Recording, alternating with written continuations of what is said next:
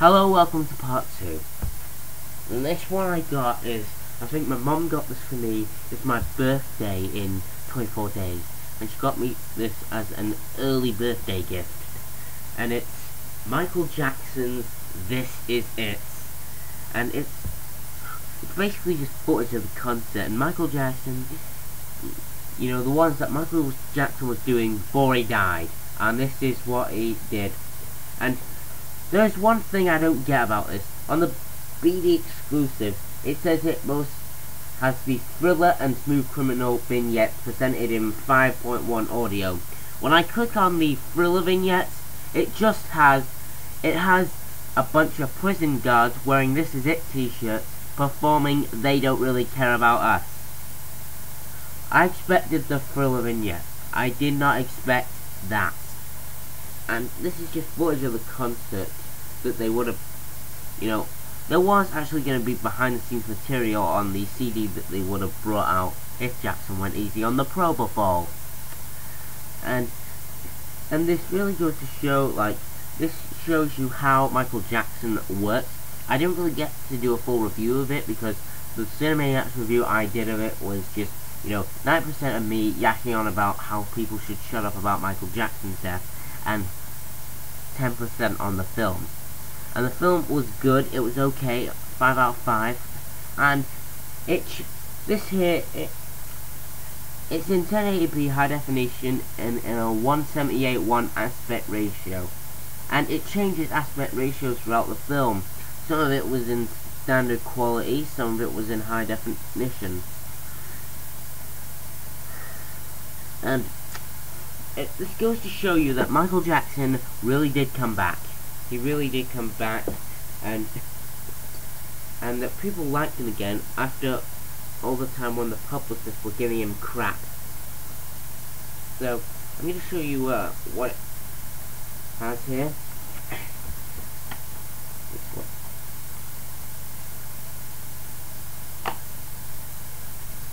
This is his disc. Here we go. We have something about Sony. And here is a 23, I think, no, like, this here's a little booklet you can take out. Check it out. Check it out.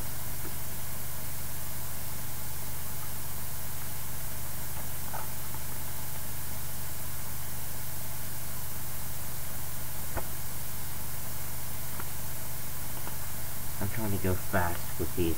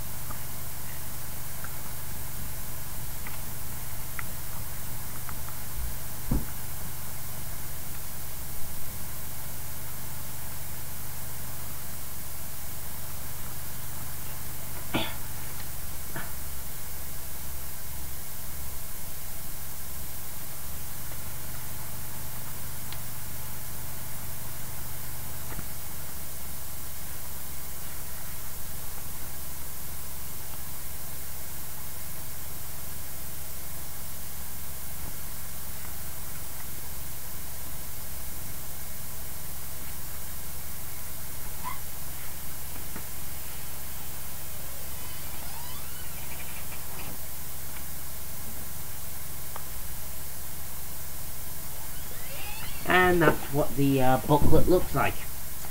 Although, good film, great features, this goes to show that Michael Jackson really did come back.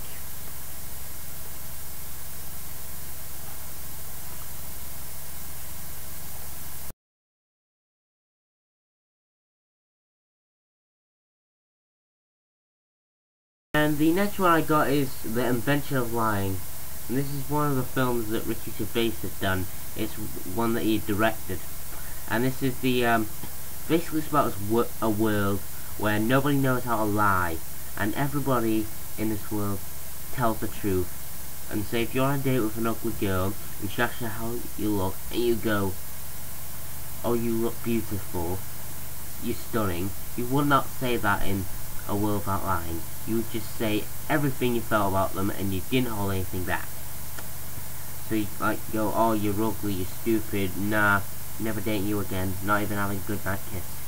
And it's basically Ricky Gervais is a fat loser who never succeeds, and he goes to the bank because he got fired from his job, and he has to withdraw all of his money. And the computer's down, and he knows he has like, you know, 300 quid in his bank account, and just like that, he can lie. He's like, 800 please. And he uses like this, he uses his new ability to make up loads of lies, and to get his job back, and to make people feel better themselves. Although he takes it out too far when his mum's dying in hospital, and he invents this nice place to go, for us to go to after she dies. So she, basically it's like the concept of religion, telling everybody there's this man who lives in the sky.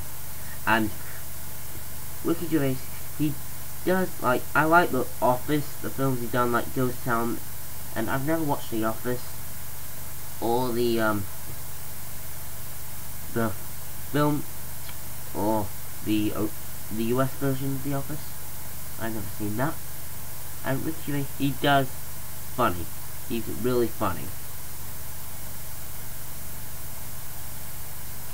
And the last one I got is Up in the Air, starring Jason Reitman as George Clooney. He's been hired to jet around the world in a plane just to fire all of his employees during the recession.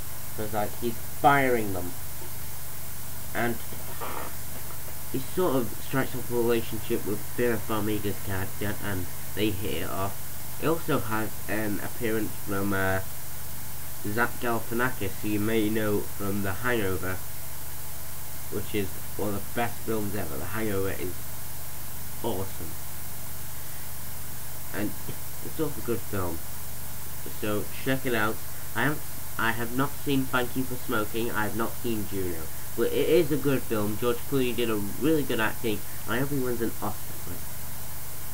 So check that out.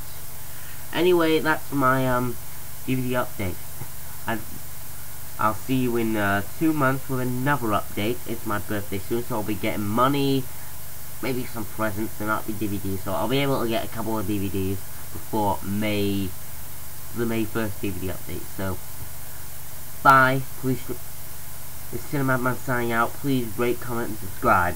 Thank you. You've been a real help.